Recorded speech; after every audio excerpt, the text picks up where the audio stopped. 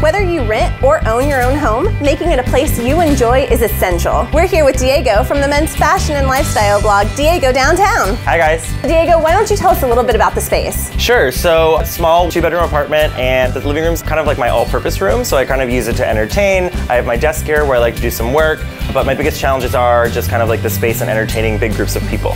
I'm a creative, so I love to be in creative spaces, so I think for me what I'm looking for is to feel inspired around my space. Right now I have kind of like little things that are personal touches to me, like arrows on my wall and things like that, but I wanted to have more of a creative feel to it. So I think including those things can really give people kind of a glimpse into kind of who I am right when they walk in through the door.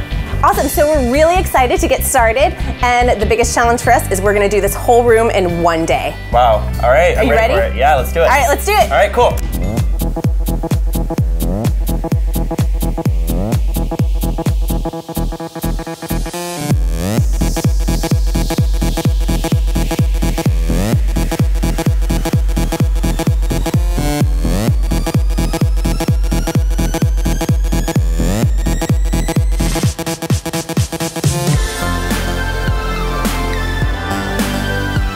Makeover's done, we did it! This is amazing, it looks fantastic. Woohoo! Yeah, I love the walls. I think they speak to like my creativity, and I just like the mix of textures and colors, and the greenery adds a nice little touch. I love all the storage, and then the sleeper sofa is gonna be killer. I cannot wait to have friends over here. I honestly can't even wait to host people over here. I'm so stoked. I mean, it's like begging for me to just jump on it and get comfortable. Go! Jump. Yes! Your light switches are hidden away. Here. I love it. Amazing. And finally, your bar. There's so much storage. The lights add such an awesome touch. It's awesome.